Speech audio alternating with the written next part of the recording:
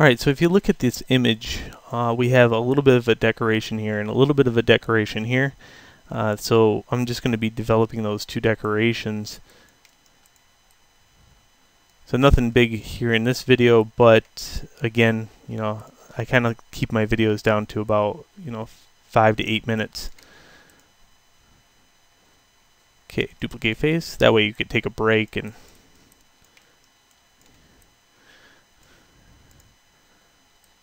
okay, grab that model that I just duplicated. Take in, go into polygons and extrude that out. Now I have a good chunk. I'll modify center pivot, move it into position, and then kind of shape it to what I need. Okay, again, I want this to be an inside and outside model. I notice these windows are, when you do look on the inside, it's got that same structure. I looked up a couple references for it. So insert edge loop right here in the center.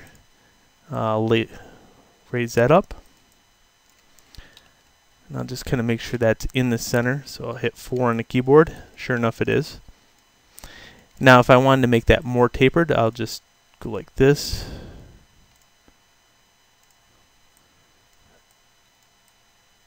Grab the verts, this side and this side, and raise those up a little bit too. But that's as complex as I'm going to get with that model. I can use that for other things within the engine. Okay, 6 on the keyboard. And that's a good, if you look at it, it's a good separation between the window and the brick. But I want to make sure that it makes sense. So see that frame right there? Thinking like a builder here, and I would say that this would probably be something like that.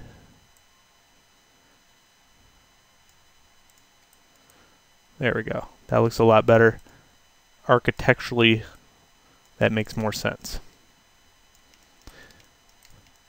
Okay, thing at the bottom. So again, MO, duplicate face. Oops.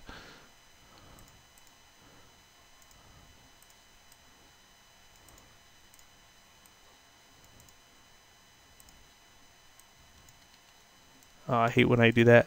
So sometimes when you duplicate the face, if you let go too fast, it's just so much easier to undo it and just reduplicate it so you get this blue arrow.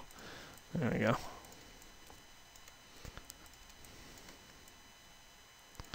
Okay, object mode, modify center pivot, scale it into position, move it, thicken it up.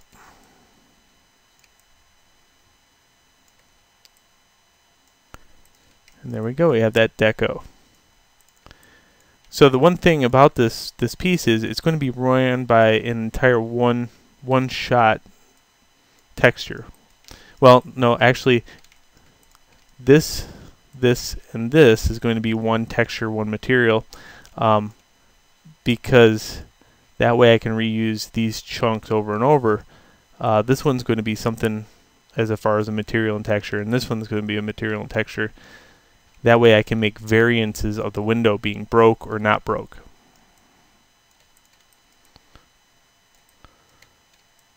Alright, at this point I like it how it is, and I just try to arrange it so it makes sense. I don't know why it's got a gimbal lock going on right there, where I can't zoom around my model without it kind of sticking. I don't know what that is.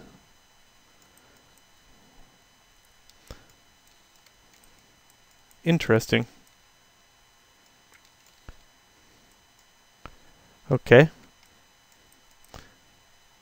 Well, just going to make a new perspective window here. I'll deal with it in the next video. So in here, I'm just going to combine that, and that's going to be my one chunk. I'll separate it into 3 or 4 chunks later, but I need it right now to be one big chunk so I can make other chunks off of it. So this one's going to be repeated over and over. And you can just test that by hitting Shift D, and there we go.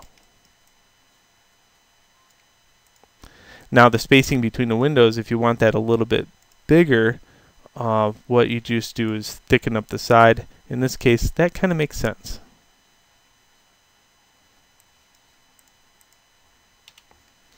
Alright, make sure you save this, and let's move on to the next video.